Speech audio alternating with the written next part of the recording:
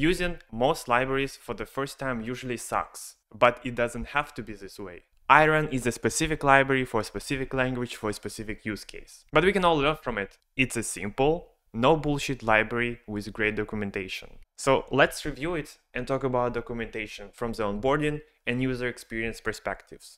Here's how it usually goes. I see an unfamiliar library in the imports or dependencies, or a colleague suggests me one, and I look it up and go to the GitHub page. First plus, right away when opening the README, is a concise description. What the library does, why I should care, and a bit of how. It says that Iron is a lightweight library for refinement types in Scala 3. It gives a short description and then it also adds why should I care. It's all about catching bugs at compile and runtime. And on top of it, it just tells us how it does it. It's seamless, no black magic, and it's extendable. The library does not assume that I know what it is. It doesn't assume what it does. It doesn't even assume that I know what the refinement types are. It's impressive how often libraries don't do this, and I spend significant time jumping through the docs and forums just to figure out what the library is used for. README also links to the Microsite. We'll return to it shortly. Let's scroll a bit to see the rest. The next part is a little example. It showcases the imports and elementary usage, so we know what to expect. To me, it seems like the snippet is small enough to be quickly digestible, but still representative. We see how to refine a type, in this case double as a positive, and right away we see how to use it at compile and runtime. It's pretty great. And then it briefly demonstrates error messages, dependencies for both SBT and MIL, platform support, adapters, and useful links. If this is not a perfect, to the point README, I don't know what is. Quick side note, what I typically want from the library side or the documentation. When it's my first time using a library, first thing I want is getting started guide. I want introductory information every developer will need, such as an overview of the library and its components, a hello world tutorial, and an introduction to the fundamental concepts. And I don't want to read a whole book full of definitions right away. And bonus points if the quick start docs are usable for returning users. For example, when setting up a new project. Then I expect some tutorials and concrete topics. That book that I didn't want to read right away. I want to dive deeper into the library as I'm getting familiar with it and wish to extend my usage or knowledge. I don't mind if the documentation holds my hand while we are walking through the steps at this point. But when I'm already working with the library, I want how-to guides and example. I want task-based instructions for how to do something or solve common problems. I expect conceptual content organized by topics or tasks. And I want an API reference. I just want readable API docs. The actual public API, not the internals of the sausage. It should show how to create things, interact with things, and so on. I don't want to see macroses and boilerplate and all the stuff that I cannot directly use. With this in mind, let's see what Iron's site has to offer. Well, first of all, it offers a good day-night toggle.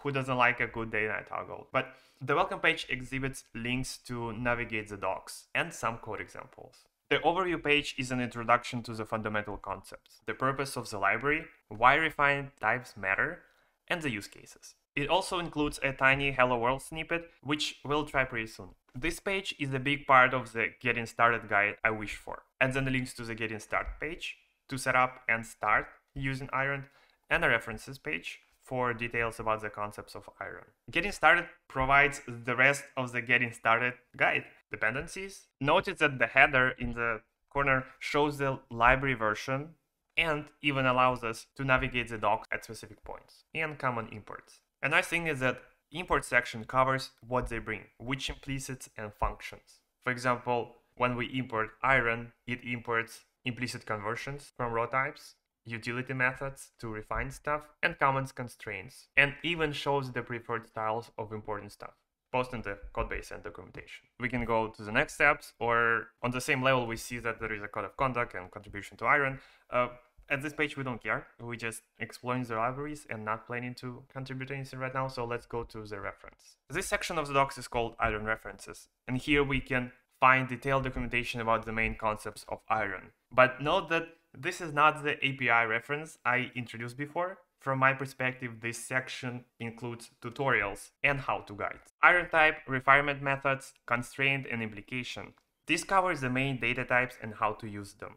After going through this section, I could start using the library. I felt confident enough and didn't feel like a learner anymore. These docs have concrete, practical examples. For example, Iron type explains what iron type is, what's the base type, what's the constraint.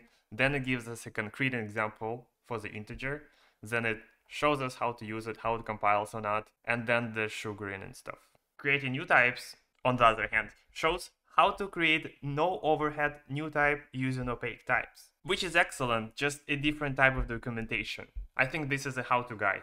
It doesn't fit the rest. It's not something a first-time user needs right off the bat. And speaking of how to, the last section documents how to connect external modules, how to add support for JSON decoders, how to support validation, and so on. These modules provide out-of-the-box features to make Iron work seamlessly with other ecosystems. Each page includes a short description, dependency, imports, and how-to guide or an example.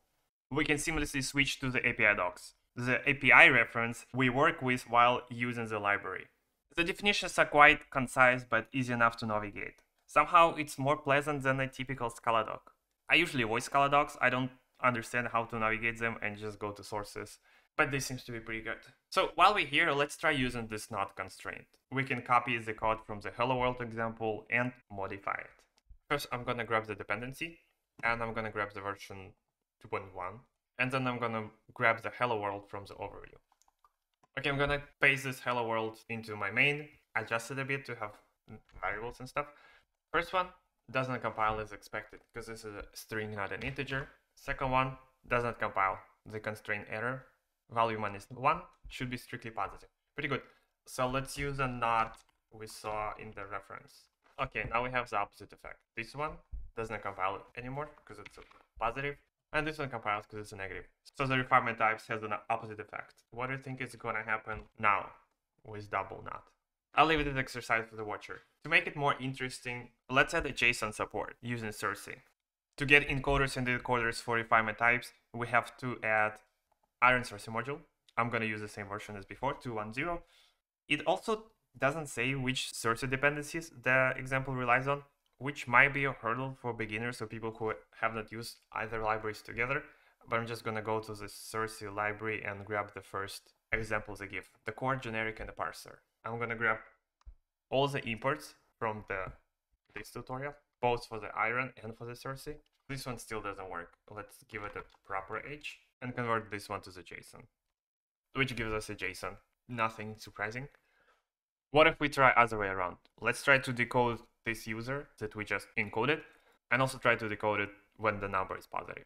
In the first case, we get back the user, and in the second case, the decoder fails because it should be negative number, not the positive one. So what do we have at the end? Does the expected matches the actual? When it was my first time using the libraries, the getting started guide was covered by overview. Overview covers an introduction to the fundamental concepts and a tiny hello world. Getting started covers the dependency and common imports, which are also handy for returning users when I was returning to copy paste the dependencies and imports. What about tutorials and concrete topics? Some pages from iron references cover main data types and how to use them, which are good enough to get me started and get the confidence to work with the library. And when I'm working with the library, how to create new types from iron reference show how to do a concrete thing, and modules show how to support external modules, how to support interoperability with other stuff. And the last but not least, API docs, also known as Scala docs, show how to create things, interact with things, and so on. And the funny thing is that I wasn't even a fan of refinement type libraries. For some reason, I used to believe that they are ugly, and there are usually other ways to do what they do. For example, check if the string is empty. But then the other day, a colleague was migrating some code to Scala 3 and found out that the refinement libraries they were using had no support for Scala 3. I heard of Iron and I suggested taking a look. And we were both pleasantly surprised. The library and its documentation looked so neat. I just wanted to start using it and sharing it with everybody else. Because it's a review, I'm gonna give this library 4 docs out of 4.